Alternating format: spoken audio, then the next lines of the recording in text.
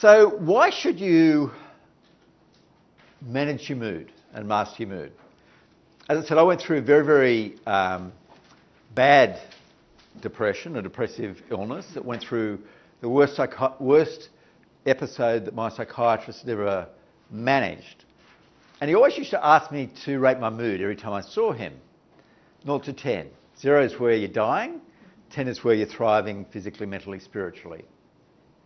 So he'd ask me this every time. And so one day I asked him, why do you ask me that? And he said, well, for one thing, it helps me to understand, where you are currently.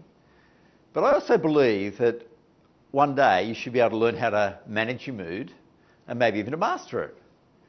And to be honest, I was a bit pissed off. I said, haven't I got a clinical illness? And he said, yeah, you do.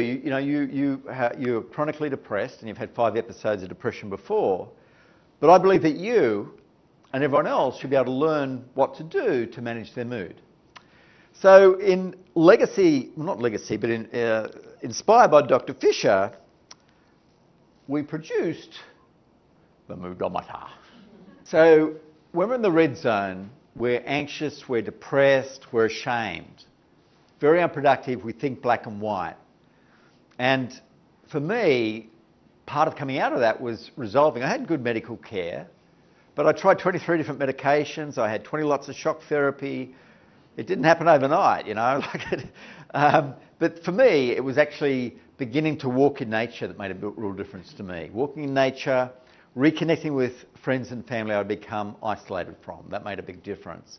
And I gradually moved up the curve a little bit and got to the amber zone, where you're worried or defensive or irritated.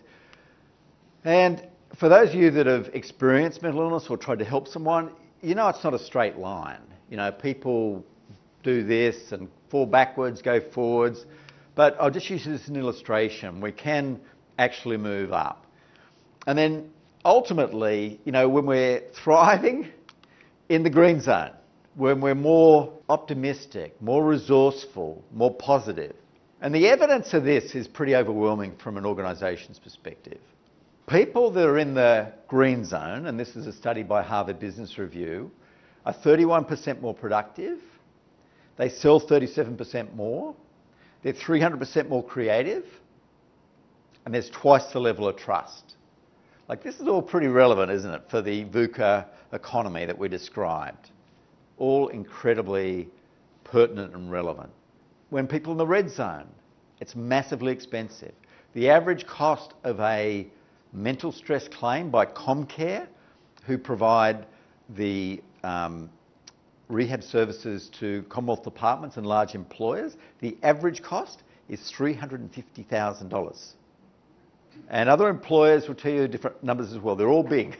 They're all really big and expensive. And that's just the smaller end.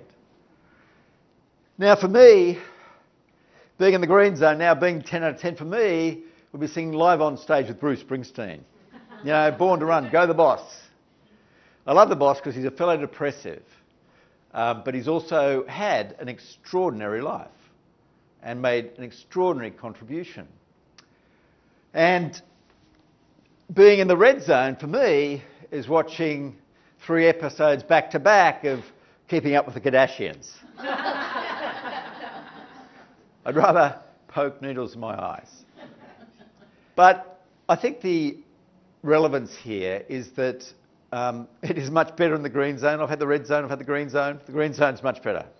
Now that's not to mean that we don't slip into the orange or the red zone. But it's knowing that our mood isn't permanent. It's knowing that we can do things that make a difference.